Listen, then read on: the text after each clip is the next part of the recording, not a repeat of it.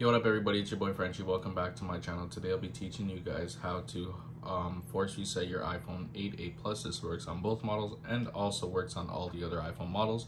So the first thing you guys are going to want to do is push the volume button up, down, continue to hold the lock button. You're going to do those all in one motion. So in a second here, you're going to see your phone's going to turn off. Continue to hold the lock button. Continue to hold the lock button until your phone completely turns on.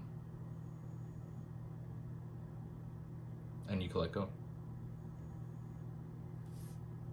If you guys need any other assistance on any other iPhone video, you guys can hit me up on Instagram. It's at @bossfrenchie. It's with 2 I's.